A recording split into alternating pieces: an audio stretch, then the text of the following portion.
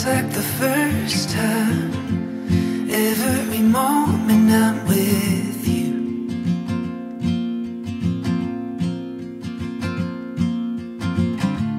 You still catch my eye with every little thing you do.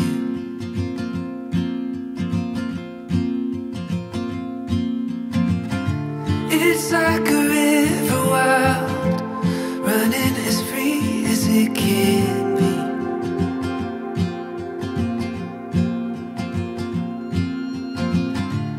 Oh, it's waking up and realizing I'm still in a dream.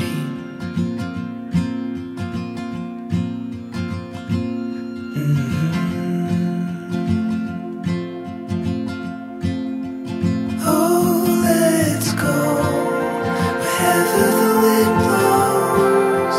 Fly away where only the stars go. There's no end in sight. Let's get lost in time. Let's go wherever the wind blows. Wherever the wind blows.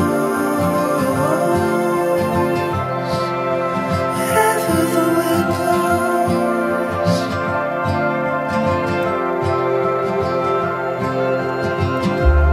Oh, when you're next to me, everything stands alone in time.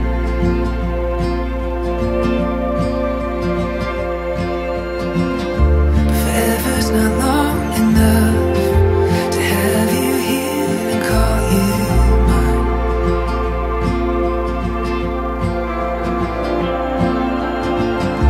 It's like the morning light as it comes bursting through the trees.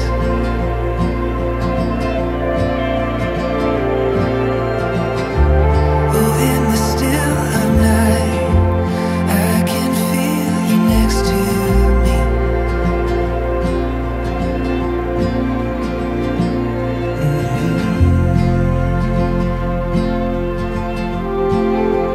Oh, let's go wherever the wind blows. Fly away where only the stars go. There's no end in sight. Let's get lost in time. Let's go wherever the wind blows.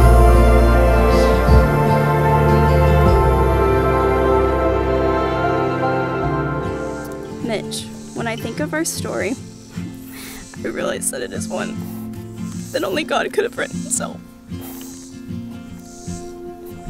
Very few people can say that they get to marry their high school sweetheart, and even fewer can say that they met their person in kindergarten. Today I'm overwhelmed with emotion as all of our memories throughout the years are flooding through my mind. From high school dances, many college visits, and countless hours on FaceTime, it feels so surreal that the day we have been waiting for is finally here. Overall, the past 5.5 years with you have been nothing short of amazing, and I cannot wait to see all of what God has in store for us in the years to come.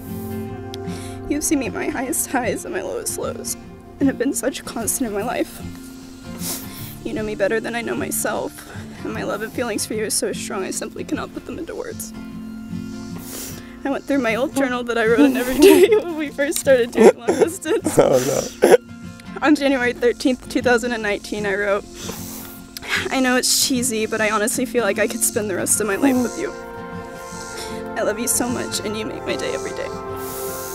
This would have been about a week after you moved across the country and a little over a year of us dating.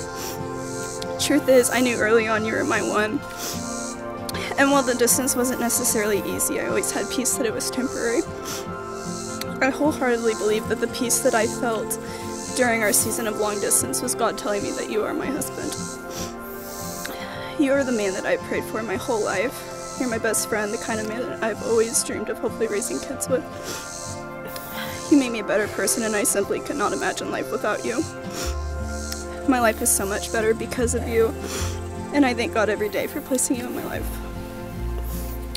After all that we have been through, specifically in the last 2.5 years, I can confidently say that my decision to marry you today will easily be the best decision I'll ever make in my life.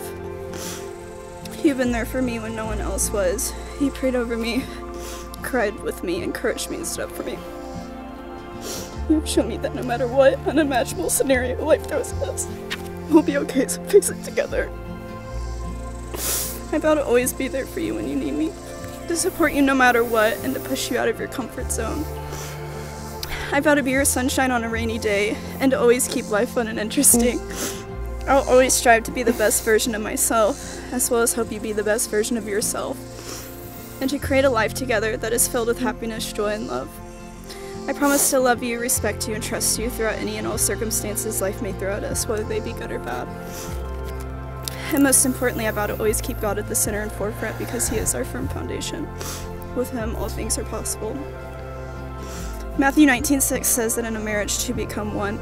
Therefore, what God has joined together, no man shall separate. With this being said, I'll only have eyes for you. I promise to always pursue you, submit to you, and be your partner in crime, even on game nights. I love you so much, Mitch. You're my greatest blessing. I'm so ready to finally be your wife. I'll choose you today and every day until the day I die. Love you. So, here we go. Sydney Claire Dennis. What has brought us here today is nothing short of God's will for our lives. I would have never dreamt that I would first meet my wife in a kindergarten class 18 years ago. But here we stand today as a testament that what God joins together, no man can separate. Through the past 5.5 years of dating, I've admired watching how you live with such strength and grace on your life. You are the kindest and most loving person I've ever met. I have fallen more in love with you every day since the first day I said I love you. You are the greatest gift I've ever received, and I thank God for you each and every day. I pray that as we grow old together, our relationship will be viewed from our children and grandchildren as one of faithfulness and honoring to God. Over the midst of the past year, we've experienced some of life's highest highs and lowest lows. But through it all, your love has never wavered, and there is no other person I would rather have by my side to celebrate the victories and help carry me through the storm. You have made me strong when I feel weak. You have stood by me when I was alone. You have kept the faith, and it has been such a blessing to watch how you have continued to lead your life amidst life's battles. I now vow to devote the rest of my life to making you feel loved, cherished, cared for, and safe. I want nothing more than to see you continue walking according to the ways that God has destined before you. I can promise to you today that I will commit to serving you and loving you as Christ loves the church. I vow to stand as the head of our family and to set the example for our future sons and daughters of what it means to love your wife unconditionally. I want you to know that I don't only choose you on the easy, carefree, good hair, drama-free days, but I choose you on the hard, dark, lonely days. I promise to lay down my interests for yours and to walk with you to grow closer to Jesus and live according to His plans that He has for our lives. I don't view today as the finish line, but rather as the starting line to our relationship and our love blossoming and continuing to grow each day and week. My prayer is for our love to be deeper every day and year we spend together until death do us part. I love you, Sydney Claire Dennis, and I am ready to spend the rest of my life loving you how you deserve to be loved.